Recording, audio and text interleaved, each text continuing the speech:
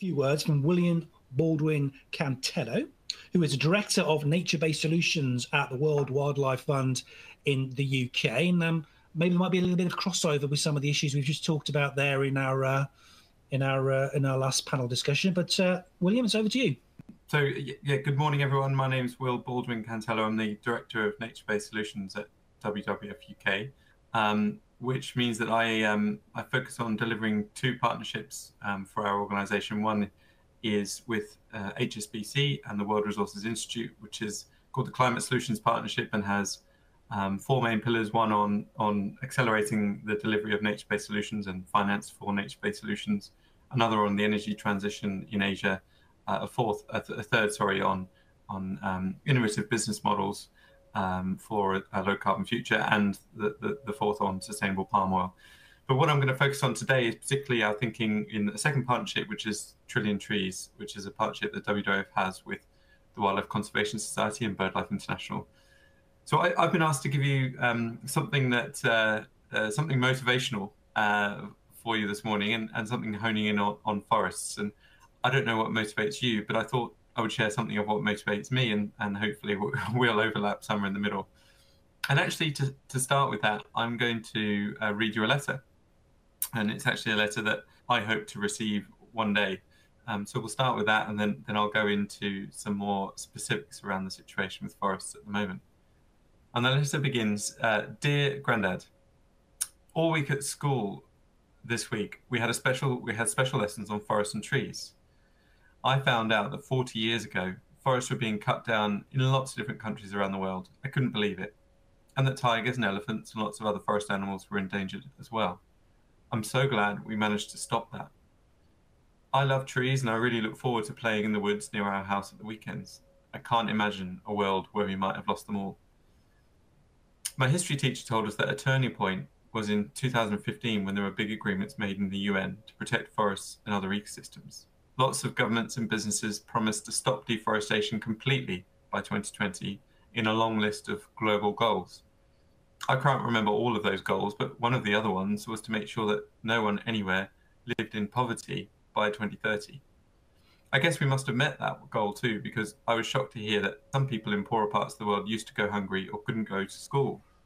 We're going to learn more about that next term, but I couldn't believe we waited until 2030 to change that. A few years later, in 2021, we had missed some of those goals, but new agreements on climate change and nature were made by world leaders of governments and businesses, and it really spurred on action. Everyone started changing the way they did things at work and home. And it must have been so much work to deliver on those UN goals, but I'm so glad we did it.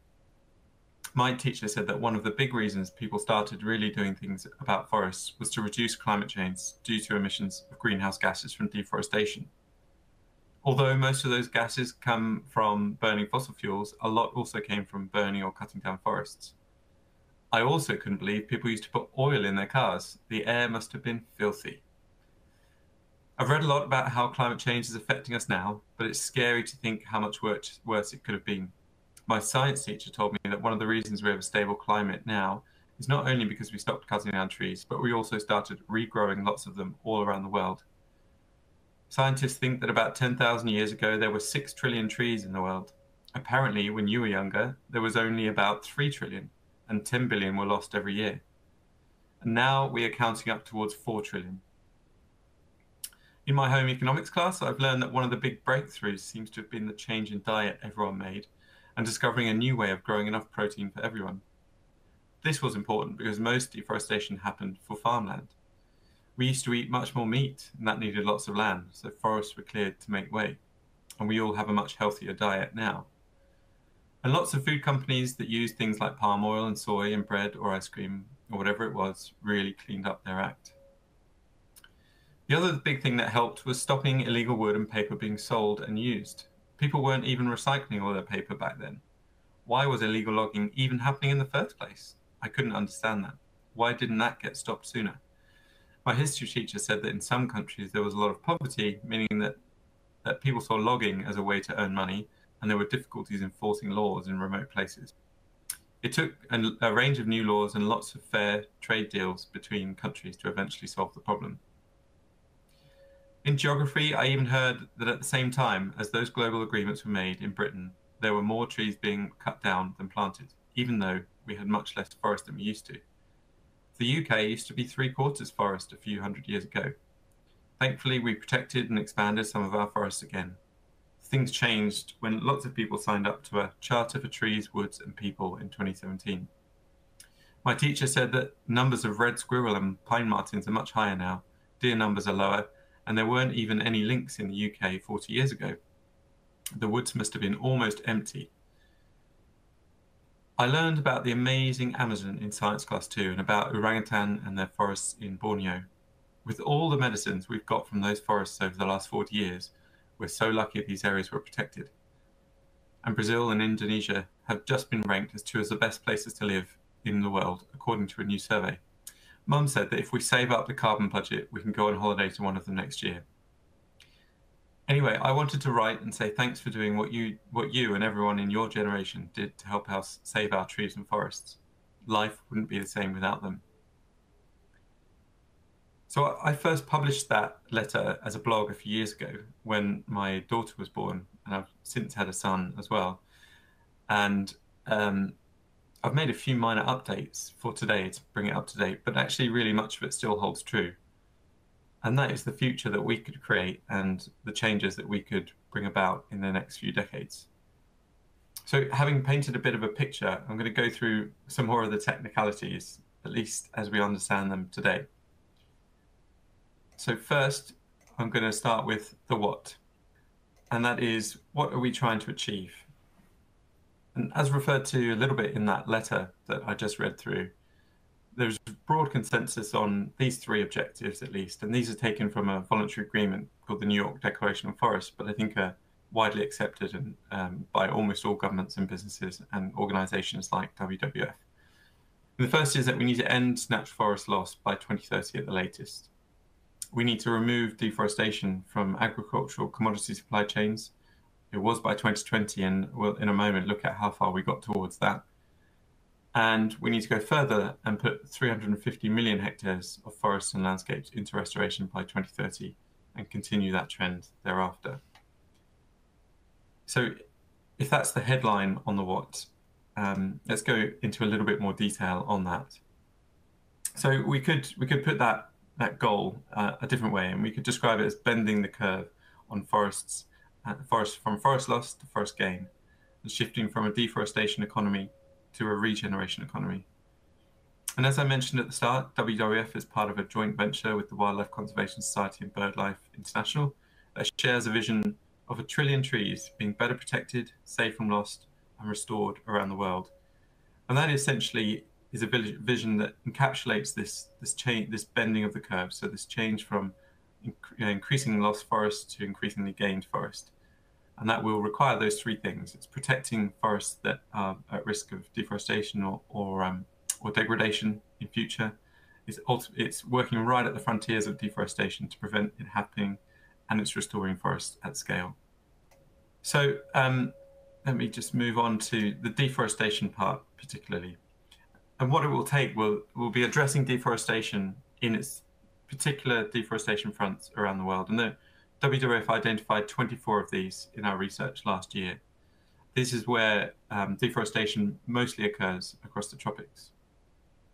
And just in these 24 fronts, we lost over 43 million hectares. That's an area roughly the size of Morocco between 2004 and 2017. So this provides a real focus for our efforts on deforestation. But let's think about restoration for a minute as well. And there were some interesting comments earlier in the last panel about whether we really can expand forests at scale in the way that it's being talked about. And I think the science is quite clear on this. There is debate about the precise number, and there is, of course, very important social implications about how you decide where to restore forests and how you do that and how you engage with local communities and decision makers.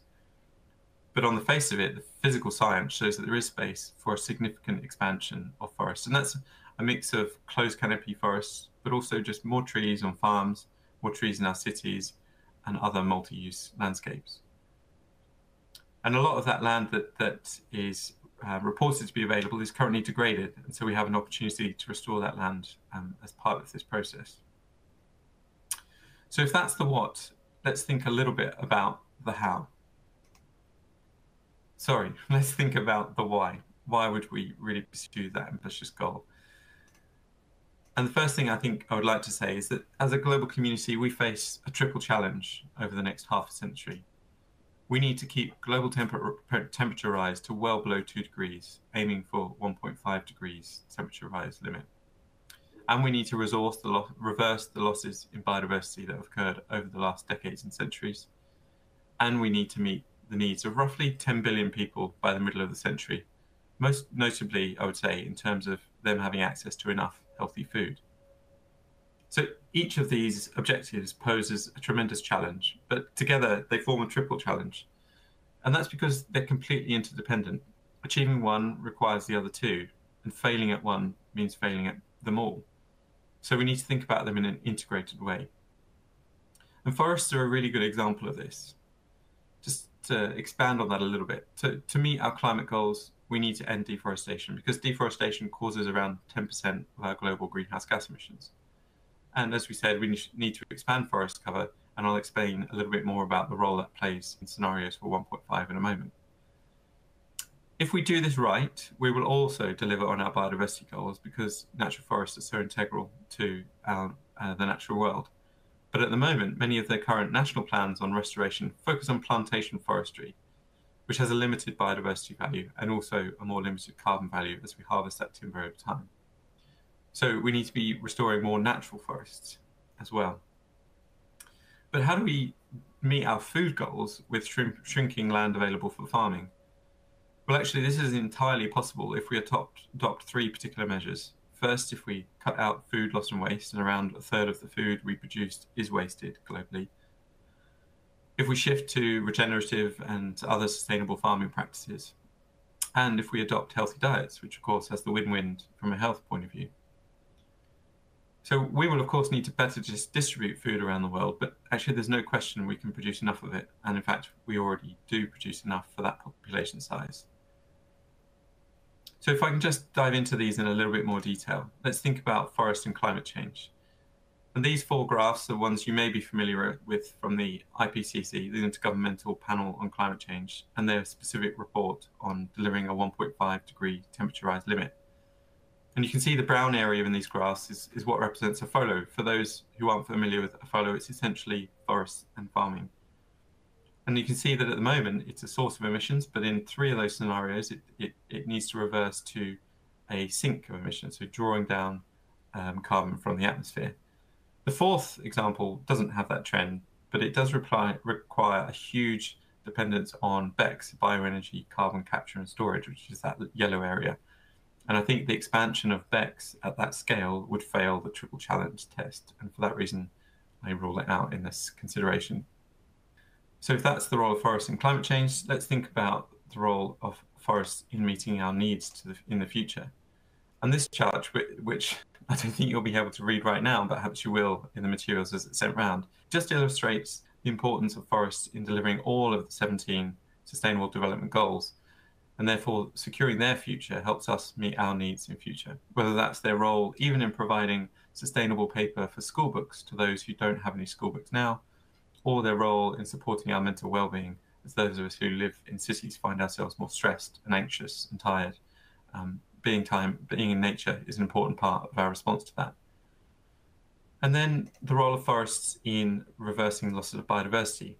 And you can see here in this graph that the loss of forests over the last 4 decades, has led to a decline in wildlife, and specifically those species that only live in forests.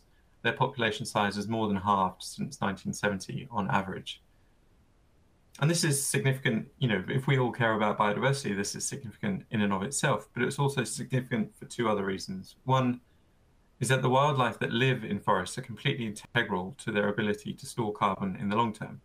And that's particularly important for primates and large birds, who are the ones that distribute the large seeds that lead to the largest trees, which store the most carbon.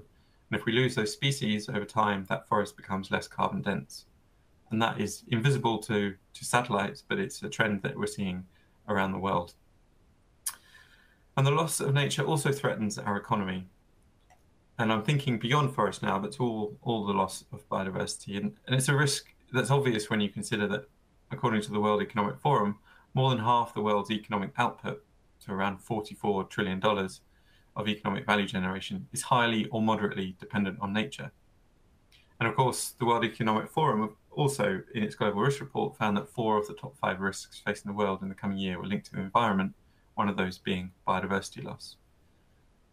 And according to a modelling that we have done ourselves with other experts on trade models, it's found that the continued loss of biodiversity at its current rate would lead to the loss of services we benefit from that would have a total economic impact of nearly $10 trillion in loss by 2050. And specifically, that would have price hikes for commodities like oilseeds, fruit and vegetables, which of course affects us all, but the poorest the most. So that's the why we need to be delivering on a positive forest future. Let's think about the how. And I'm just going to start particularly thinking about deforestation in supply chains of agricultural commodities. And we need to be delivering on this as a real urgent priority. This is where most of the deforestation comes from. And this graphic here is also from research that we've done with others in the last year. And it shows how far we've got towards that promise to remove deforestation from agricultural supply chains by 2020, the one I mentioned at the start. And if I were to just summarize this graphic, I'd summarize it as this: that half the companies that should have a deforestation-free commitment do have one. Half of those with a commitment report on progress, and half of those who report on progress, of those who report on progress, we've got about halfway there on average. And I think it's fair to say that we just can't deal in halves anymore. The stakes are too high, and the timeline is too urgent. So we need to go much further and faster on that. But even when we do that, international supply chains are only part of the solution, and deforestation is a complex problem, and so the solutions are complex too. And this graphic illustrates that in both the way it's driven and also the way that deforestation could be solved. And some will argue that actually we can't end deforestation. We've been campaigning on this for decades, WWF particularly, and we've had billions of pounds and dollars of public finance invested, and we've had lots of voluntary corporate commitments. So perhaps there's a school of thought that we just can't deliver on it. But there is proof otherwise, I would argue. And if we take Brazil, where deforestation is most significant at the moment, actually between 2004 and 2012, deforestation was reduced by 3/4 and was continuing downwards at that point. But the biggest reduction in that was the biggest reduction in greenhouse gas emissions that any country had ever achieved. And it got there because it took a comprehensive response. It was combining law enforcement to prevent illegal logging and illegal deforestation, alongside hard measures like protected areas, including putting more forests in the hands of indigenous peoples. It used public finance incentives through tying rural credit to deforestation rates at the municipal level. And it included private sector commitments, including a moratorium on deforestation in the Amazon for soil production.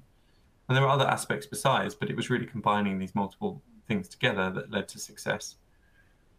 But unfortunately, that success was vulnerable to political change because it was also expensive on the public purse, because alternative economic sectors were not developed. So once it was given a chance to, soy and cattle expanded again at the expense of forests. And I haven't got a graphic to demonstrate this, but I think it's also worth highlighting that the expansion of forests at scale is also possible. And I think I would use an example from our Trillion Trees work to highlight this. We wanted to look at the feasibility of restoring forests at scale, and there are many ways to restore forests, but enabling natural regeneration of forests is the cheapest way to do it, and it has the greatest carbon and biodiversity benefits. So we set about finding out where forests were regenerating around the world, and we found that nearly 59 million hectares of forests, that's an area larger than mainland France, had regrown since 2000 after following deforestation before that period. And this was found in places as diverse as Mongolia, Brazil, and Gabon. And this area of forest had the potential, if it was allowed to reach maturity, it would lock up the equivalent of 5.9 gigatons of CO2. That's more than the annual emissions of the United States. So this is a natural force that we can build on. But it's also important to remember that this is just a fraction, actually, of the forests that are lost through deforestation every year. We lose around 10 million hectares every year on average. And young forests have less biodiversity and carbon value than old forests. So these two are not a straight swap, but we do need both ending deforestation and regenerating forests. So if we think about the other reasons why we haven't necessarily delivered on deforestation so far, I think it's well established that one of the central reasons we've not cracked deforestation, despite the policy campaigning and public funds invested that I've mentioned, is that grey finance for agriculture and other drivers of deforestation still vastly outweighs the green finance. And this is where you and the rest of the finance sector might come in. What I've presented so far suggests that there are three avenues for you and your businesses to play a role.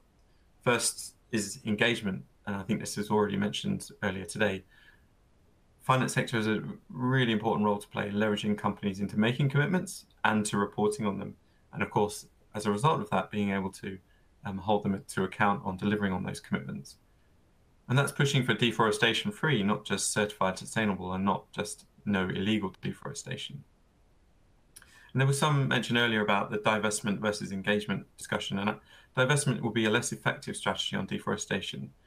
It's more relevant to the fossil fuel debate, but when we think about the commodities involved, we're talking about soy, palm oil, timber, and all of those have a really important role to play in a sustainable future if they're produced in a different way and consumed in a sustainable way. So we still need those commodities. The second role you can play is on using your network effects. It will take significant policy shifts and on-the-ground action to deliver a to move from a deforestation economy to a regeneration economy. So how can you lend your voice in support of policies that shift the real economy to deforestation free? One of those opportunities at the moment in the UK is through the Environment Bill. There is the possibility and the probability, I would say, of companies trading and using forestry commodities having a mandatory due diligence obligation placed on them to ensure they are not contributing to deforestation. We need all the voices we can to help us get that over the line. And that, in turn, I hope would help you in delivering your own commitments because you would have that due diligence in the real economy.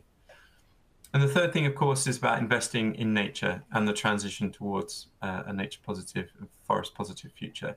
We've talked a lot about that this morning.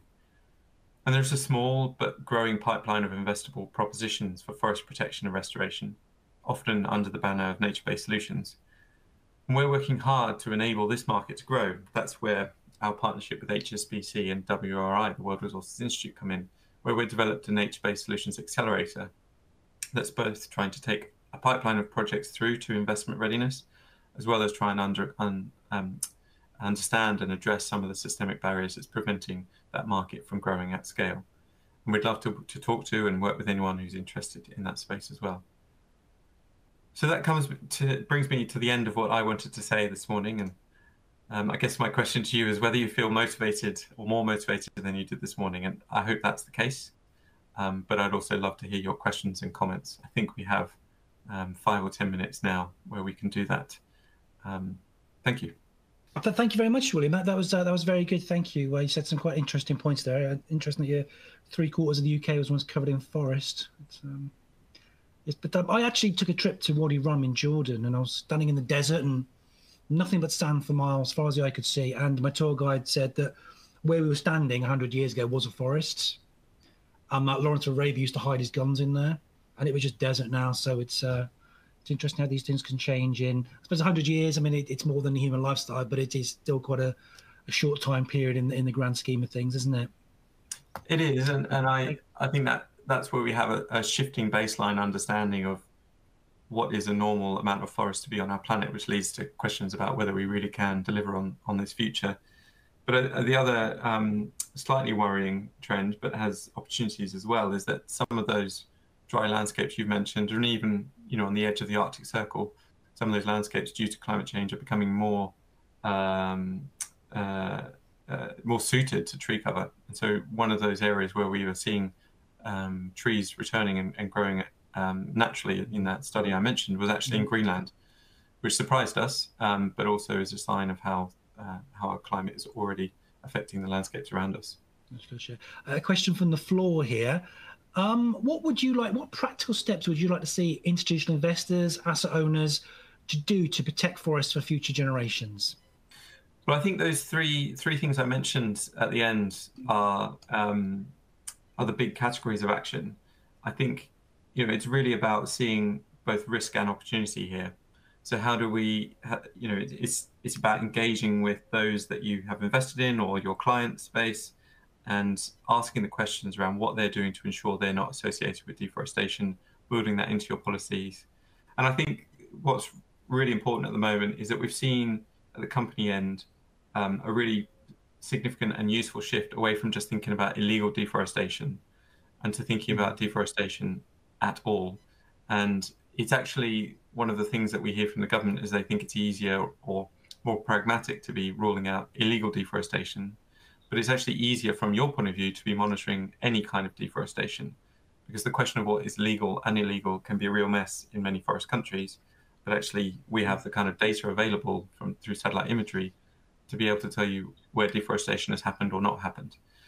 So there is a really progressive move there, and it's only by tackling deforestation, whether it's illegal or illegal, that we'll be able to deliver on that climate future. And I think then the other things are, it's really about being willing to speak up, lend your voice, and seeking those opportunities to expand your investment portfolio in nature. And I know there's some work to be done to make that a more attractive and secure proposition, whether that's about better metrics, so better reporting to demonstrate that impact, or shifting some of the perverse public incentives that prevent that. And so we're working on some of those and keen to work with others as well. Great. You did mention there about the restoration goal by 2030, 9 years away. Do you think we're going to hit that? I would say at the moment, we're not on course, but there is a tremendous amount of work that's growing now through we just launched a UN decade on ecological restoration, which I think some of you may have had some awareness and engagement with UN decades in the past, and often they've been very ineffective at driving action. But I've actually been very impressed at the way this one has been organised, and there's a huge amount of involvement from the private sector as well, including the likes of the World Economic Forum. So I'm optimistic that we can really drive challenge, I think, and drive progress. I think the growth, if we get it right, and I think there's some valid comments this morning about the way the carbon market is not robust at the moment, but if we use that well and we just set it right, then I think that will drive a huge amount of action in the next 9 years. And we're not going to have everything restored by 2030, but the important thing is that landscapes are in the process of restoration, because it will take decades. And we need to start now if we're going to reap the benefits in terms of carbon removal by 2050. We've got a question from Charles Pringle. He would like to know, what is the easiest win? What's the low-hanging fruit here in terms of reforestation? Well, I think natural regeneration is the low-hanging fruit for us. That was why we focused in on that. There are landscapes where the natural demographic trends have led to the abandonment of farmland. For example, Eastern Europe, Central America, parts of South America as well. And so the opportunity there is to support and secure that regrowth of forests on that former farmland that naturally fits with the direction that economy is going in. And it always becomes harder and tougher when you're trying to shift the economy to enable restoration. So honing in on those hotspots of regeneration and finding ways to secure that into the future, that's the quick win. And then we have the slightly harder task of active restoration in landscapes that have been degraded significantly through intensive agriculture or desertification over the decades. The world does seem to have had a sort of an awakening in terms of what they call the climate emergency. And this, of course, means many different things, everything from floods to rising temperatures and the damage to wildlife, of course. Do you think this is helping the reforestation bid? It is helping, I would say. I think it's made it less of an environmental issue and more of a social and an economic issue. But it comes with a risk as well. And I think one of the things that we are most concerned about in Trillion Trees is the focus on quick wins and investment in tree planting around the world. And the problem is more complex than that. And I think there are some, just like the carbon market, in what you might call the kind of tree planting market, I think there are some operators that are less robust and offer attractively cheap propositions, but where there is I would have a concern about the local engagement, the long-term sustainability, and the monitoring of that. So that momentum and that excitement needs to carry integrity of demand and supply in terms of forest restoration. And if it does, then it will be a major catalyst for change. Okay, William, that has been fantastic. Thank you very much for giving us your time and letting us know exactly what's going on in this area. It's very important, as we've said. Thank you very much. Thank you. Pleasure. Thank you.